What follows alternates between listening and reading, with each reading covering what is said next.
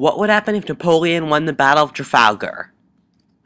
If Napoleon won the Battle of Trafalgar, it would mean that we would control the oceans. If he controlled the oceans, it would mean that Napoleon could mount an invasion of Britain, and due to the size of Napoleon's army, he would likely be able to conquer the British Isles. Without Britain to help it, the U.S. would likely conquer Canada. With Britain knocked out of the war, Russia would likely sue for peace. The reason that Napoleon invaded Egypt in the late 1700s was so that he could invade India, and so, once Napoleon controlled the ocean, he would also likely try to invade India. Napoleon likely used the ex-British colonies as a springboard to invade the native Rajas of the local area. And because Napoleon would be technologically more militarily advanced, with inventions such as massed firepower and drill, he would likely win and conquer all of India. Also, Napoleon would likely invade the Caribbean to get the rich sugar plantations in that area, which produced a lot of gold and money in that time, and he'd likely use the British colonies of Jamaica and the Bahamas as a springboard to reconquer Haiti and other lands in the Caribbean. Napoleon would likely live longer in this timeline into the 1830s because he would be treated better as Emperor of the Caribbean, Europe, and India than he was in our timeline as a prisoner on a small island in the South Atlantic, and there was even a theory that he was poisoned on this small island. But anyway, he would likely live longer, and after he died, he would likely pass on the reins of rule to his son, Napoleon II, but Napoleon II would likely still die of pneumonia in the 1830s, and after Napoleon II's death, the throne would be up for grabs. Napoleon's death would likely lead to a crown war in between the relatives of Napoleon that Napoleon placed onto the thrones of other European nations. For example, Napoleon placed his brother on the throne of Holland and his uncle on the throne of Sardinia. Britain would likely take this opportunity to declare independence and rebel, and because all of the French troops would be off fighting on the continent, the British would likely be successful. The Prussians would also likely declare independence and rebel, and because the French troops would also likely be fighting in between the different candidates for the throne, the Prussians would also likely be successful in their rebellion. The Austrians would not rebel, though, as one of Napoleon's relatives married into the Austrian royal family, and thus the Austrians would likely be instead trying to get the whole French Empire, as they would have a claim to the throne, instead of rebelling.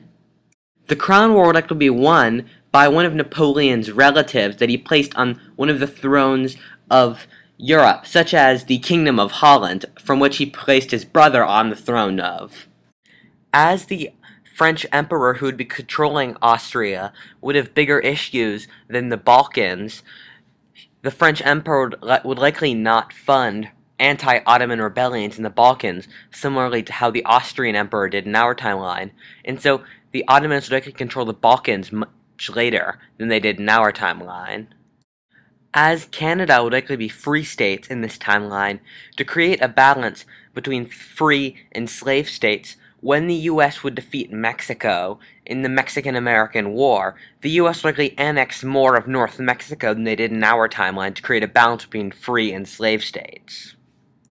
Because the French had defeated the British Navy at the Battle of Trafalgar, and the British would only have had 50 years to rebuild a navy since 1830, it would mean that during the colonization of Africa and Asia by the Europeans in the 1880s, 90s, and early 1900s, the French would have the strongest navy in the world, and so the French would likely get the best pick of colonies, like Egypt and East Africa, while Britain would get second best pick, like North Africa and West Africa and Indochina. World War I in this timeline would likely be America, Britain, Prussia, Russia, and the Ottomans ganging up on France because they would deem France too powerful, and they would want to take down France before it became too powerful. Fighting would take place in many places, one of which would be central Germany, in which the Prussians would fight against the French, as well as Normandy and Brittany, in which the Americans and the British would also fight against the French. Fighting would also briefly take place in the Caribbean, as the Americans would conquer the French Caribbean islands very quickly, as the French troops would be fighting in Europe. Also, in the Danube Basin, Russian troops likely invade Romania and Slovenia, and a less dilapidated Ottoman Empire would likely invade north and strike into Bosnia and Herzegovina, Croatia, and Hungary. The Russians would likely invade India via the Northwest Territories, now called Pakistan. This may seem unlikely because Afghanistan and its mountainous terrain is in between India and Central Asia. But there was such a big British worry about this that there was this whole Cold War similar thing called the Great Game, in which Britain and Russia vied for control over Afghanistan. This timeline will go into two directions, the first of which is in which the French win the war, and the second of which is in which the French lose. This is because I honestly don't know who would win the war. On one hand, France is being attacked on all sides, but on the other hand, the technologies and tactics of World War I were so biased towards the defender that France actually had a chance. France could win the war if they were able to outlast their enemies that were attacking them, because World War I is mainly a war of attrition, and so if the French were able to outlast their invaders, they would win the war, and so they would be able to keep their empire. World War II would likely happen, but in this timeline, it would be the enemies of France rebelling against France, as they would feel bitter towards France, similarly to how the Germans felt bitter towards the Western powers after the Western powers defeated Germany in World War I. Now we shall change to the second timeline in which France loses World War I. France could lose World War I if the French were so defeated in the battlefield that their soldiers would think that fighting was futile and mutiny, similarly to how the Germans lost World War I in our timeline. The French Empire would likely then be parceled up by its enemies. An angry France would then likely turn to fascism. France would then likely declare war on all of its people who defeated it in World War I, and that would be World War II in this timeline.